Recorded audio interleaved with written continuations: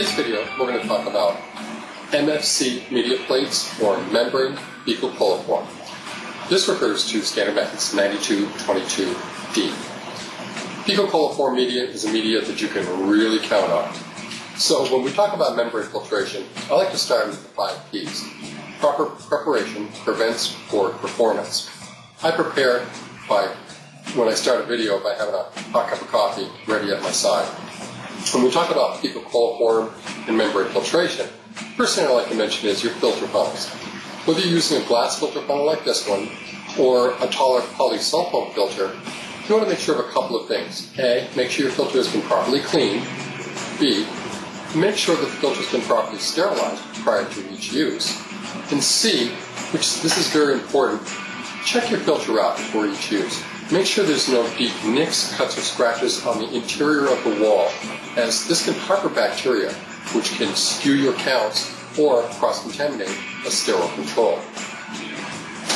Make sure your filter manifold is clear and free from obstructions so that the sample passes freely through the filter funnel into your waste container.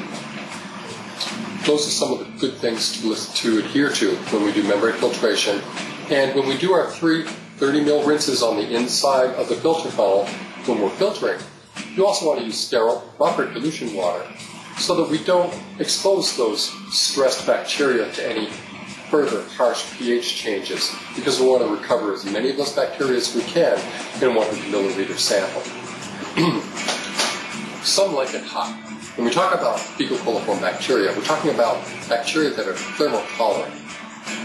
How thermotolerant? Well, we incubate at an optimum temperature of 44.5 degrees Celsius plus or minus 0.2 degrees Celsius.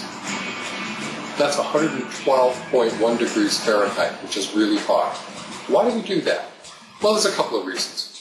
When we incubate at those high temperatures, it makes it selective for or encourages the growth of fecal coliform bacteria. And it also makes it differential in that it discourages the growth of other bacteria that may compete, and they really can't grow well in those high temperatures. So it discourages the growth of many competing organisms, so that when we do our counts, we're typically looking at just fecal coliform colonies. When we incubate too, I like to mention a quick little thing. I use a little device like this one here, and there's many different kinds of them.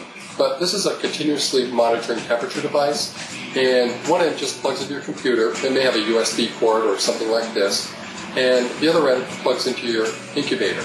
This will give you a continuously monitored record of the temperatures of your autoclave, so that if the power went out or some other anomaly or thing happened while you were away from the laboratory or asleep, you can prove that your temperatures were consistent throughout the incubation period.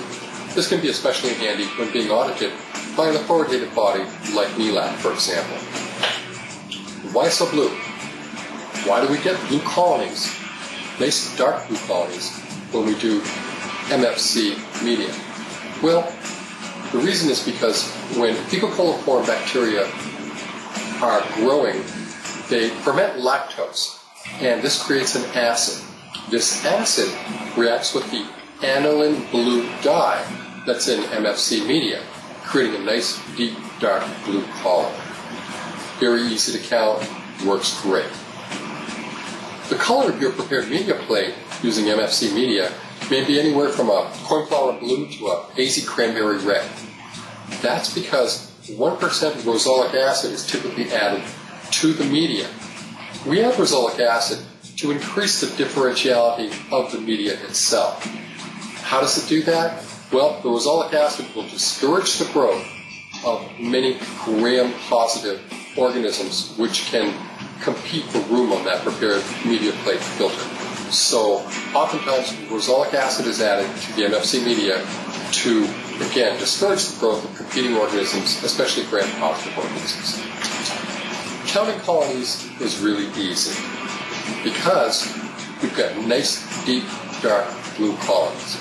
You can count them with your naked eye, but I like to tell folks to go ahead and use a really inexpensive 10-times stereoscope like this one here.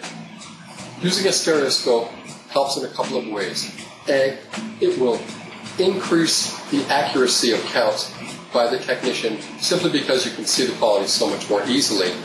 And B, because of that, it decreases eye strain, especially for a technician that has to count dozens or maybe even hundreds of plates every day.